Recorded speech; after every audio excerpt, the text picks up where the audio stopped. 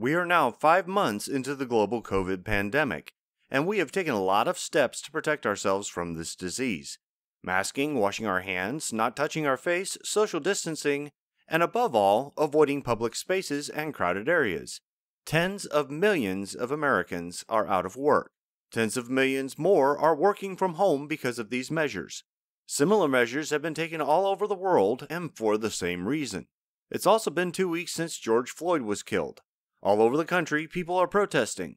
There have been widespread riots, and yes, the mass protests are being repeated all over the world. Mass protests during a global pandemic? Oh, you know that I have some roasted opinions on that matter.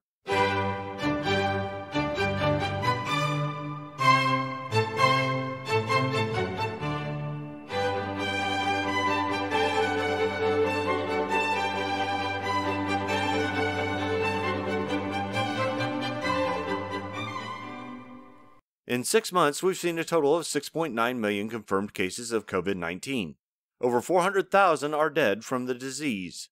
According to the official statistics, nowhere in the world has seen more infections and deaths than the United States as far as absolute numbers go. And most countries have seen fewer infections and deaths as a percentage of their population.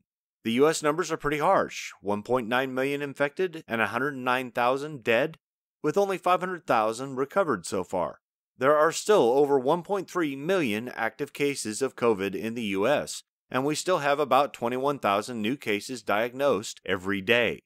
Naturally, with a communicable disease that is potentially lethal, especially to those who have weakened immune systems, steps and measures were implemented to limit the spread.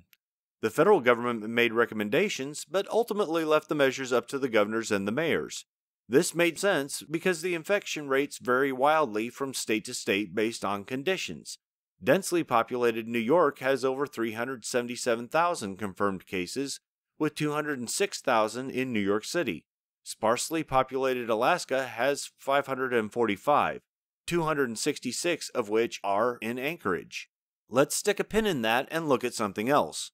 On May 25th, George Floyd was murdered in police custody. The outrage about yet another African-American male killed by a cop while already in handcuffs was immediate, and civil unrest followed soon after. Protests rapidly devolved into riots, first in Minneapolis and quickly spreading to other cities all over the U.S. The rioting is subsiding, but protesting is still going on, with massive crowds coming together to demand justice for George Floyd, to demand police reform, and in some cases to demand that the police force be disbanded. We don't have to get into the merits of the positions raised in those protests. People have a right to peaceful assembly and to petition the government for redress of grievances. There isn't a right to burn down buildings, ransack shops, destroy vehicles, or to physically assault people, but I digress. Here's the issue, and you've probably figured it out already. If we are just now starting to relax lockdown provisions and daily new cases are still hovering about 21,000, then why is protesting a good idea from a public health standpoint? Let's go to the experts. Jennifer Nuzzo, an epidemiologist, stated on Twitter that she believes that systemic racism is a greater public health threat than COVID-19. Tom Frieden, the former director of the CDC, is saying much the same thing. In order to fight COVID more effectively, we simply have to take on systemic racism by protesting. Now hold on there. How do mass gatherings prevent the spread of this disease more effectively than everyone staying home except for essential activities? Well, according to these experts, the virus doesn't spread well outdoors. If people maintain social distancing and properly wear masks, then these protests shouldn't become the source of a second wave of infections. We're not inconsistent, they say. We recommended that people isolate, but we never said that they had to stay indoors. That's true. But medical experts advised the mayors and the governors, who responded by telling people to stay home and ordering them to close non-essential businesses for the duration of the crisis. And the protesters are abiding by social distancing requirements, all right. They're properly wearing those masks, too. The politicians are coming out to speak to these crowds, and they are abiding by these protocols, aren't they? Sometimes two things can be true simultaneously. Sometimes they can't. It depends on the situation and which two things are both supposed to be true. Either COVID is such an enormous risk that isolation is essential, or protesting the death of George Floyd is of such critical importance that mass protesting is essential. Both cannot be true at the same time. Does anyone actually think that COVID-19 will become less infectious or less lethal because of social injustice? Does anyone believe that protesters will abide by social distancing protocols and properly wear masks? The fact that politicians are not just addressing these protests, but actively supporting them in some cases, tells me that they probably have another motive for both the protests and the mass lockdowns. So I looked for that motive. Now there's a correlation between the party affiliation of state governors and the strictness of lockdown measures. There's also a correlation between the strictness of those lockdown measures and the economic impact of COVID.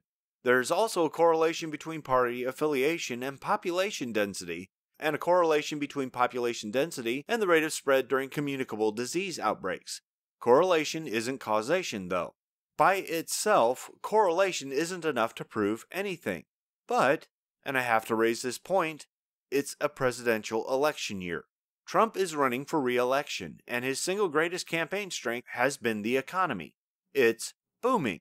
Or at least it was until COVID lockdowns made 40 million jobs disappear. Trump's greatest weakness is the perception of him as the deplorable in chief. Anything which is deplorable can and will be used against Trump in the court of public opinion, especially when he starts ordering that federal assets be deployed to stop the rioting. When you add in that information, perhaps the elected officials and experts supporting mass protests right after rigorously enforcing lockdowns makes sense. It might just be that their responses are calculated to swing voter opinion going into November. After all, does anyone remember what the most important issue in the United States was right before May 25th? That's right, mail-in balloting. Because people couldn't possibly practice social distancing and other safety protocols while waiting to cast their ballots at the polls. Protesting, yes, but standing in line to cast a ballot, oh no, that's not possible. Feel free to challenge me on this, but bring a lunch if you plan to convince me, because you'll be at it all day.